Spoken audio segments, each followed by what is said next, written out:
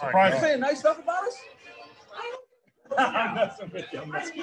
He owes me a bottle of 40. With you. You want to sit? Just sit and relax, okay? Bottle of rosé, baby. There you go. All right. Coach, some quick thoughts on first win in TBC 2021. Yeah, we were really good defensively. I thought our defense, our ball screen defense, and our rotations were really, really good. And that it started there. I think they had 29 points at halftime. We left a little on the table defensively in the second half, but that's where it started, and with us, that's where it's going to start.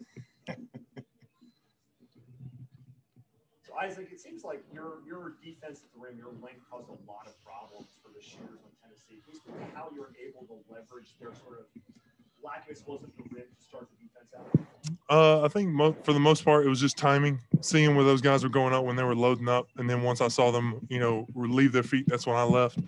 I definitely could have had more at the end. I think I left a lot on the table there and let them kind of get a few easy ones.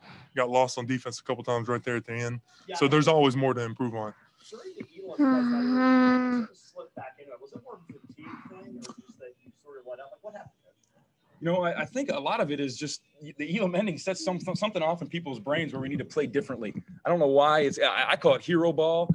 But that's something we need to correct moving forward for sure, is to move the ball in the Elam ending and make more passes and get better shots. But I thought we started off slow and that hurt us. Fatigue might have been it. Maybe that is fatigue. These guys are playing their tails off. So something definitely to look at and correct for Sunday. Coach, you wish that most of your players had been active on microphones where instead of saying dumb things, just actually swallowed the microphone. Yeah, sure, all the time. Chris Lofton is one of the most prolific three-point shooters in NCAA history. He's 3 of 13 tonight. What do you guys do to keep him in check? We were lucky early. He got 2 really good looks, and we talked about before the game how when he comes off the ball screen or he comes off a pin down, we have got to be up, and we weren't the first 2, and he missed them. Certainly I think we had some moments where we played good D on him, but he's one of the best shooters in the history of Tennessee basketball. We knew it, and we gave him some good ones, and we were fortunate. So guys, there's more for making Isaac possibly. Purdue basketball has a long storied tradition in Final Fours, lots of great runs. You played a team that has school that's never made a Final Four. Do you think your pedigree of tournament success helped that matchup since Tennessee didn't really have a pedigree? I think it really just comes down to individual focus. Honestly, I think a lot of our guys were just focused today. They were locked in. They played good team offense, team defense. We communicated well, and then now you see the end result. And hopefully we can carry that over to the next game. Robbie, how did you feel in your first official return to basketball? Yeah, I think I did okay. I guess, there's some things that I wish I had back. I had Cam on an under out of bounds play where I had him, and I totally telegraphed. I think Wayne Chisholm kicked it. Certainly there's always things you can do better. I need to rebound better. There's a couple of times, especially at the end, I think I got a little tired, and you look at like Duke and Tyler and Wayne, man, those guys are athletes and they're strong, and I got to do a better job of just blocking out. And if I can't go get it, close my man off and let somebody else go get the rebound. What did you think about the atmosphere, TBT, just playing in the Elam ending? Yeah. Well, the Elam ending is terrifying, especially with the way we executed tonight with it.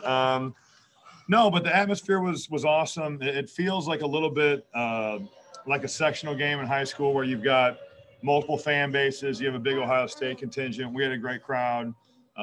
This is a great event. I've always known that. I announced it 3 years ago. I've seen it firsthand here in Columbus, but we're looking forward to getting back to work on tomorrow and then playing Sunday. All right, we got a few questions for you. Coach, first question, can you walk us through what was your first thoughts when you heard Robbie was going to be joining the squad? Well, I was disappointed in the fact that, he got bounced from the Olympic qualifying. I wanted him there. I knew that was it. I was definitely disappointed for him in that aspect. And, I knew that he had interest in playing, and I was obviously excited to compete with my guy again, get on that floor, and a different capacity for me for sure, but working and learning from these guys, and Rob has been great. I was definitely excited. Obviously we're in Columbus, and I came in late, so you guys probably already talked about it 3 times. But there's a pretty good Purdue crowd out there tonight.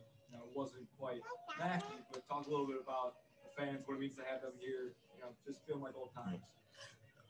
Well, for me, it's really special. I'm sure it feels the same to Robbie and all the other Purdue guys on our team, Ryan. And it's something else. Like when you were part of that family, like when you get to play and represent that again. Like I told Ryan K from the beginning, like just being able to wear the Purdue like logo, whether it's not actually Purdue, where it's a representation of Purdue, like that's special to me. So I just put a lot of blood, sweat, and tears in that program. So anything that can help further that program and raise it up in other people's eyes, I think that's just special to me.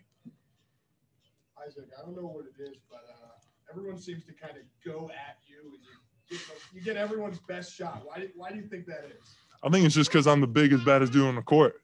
I think that's just because I don't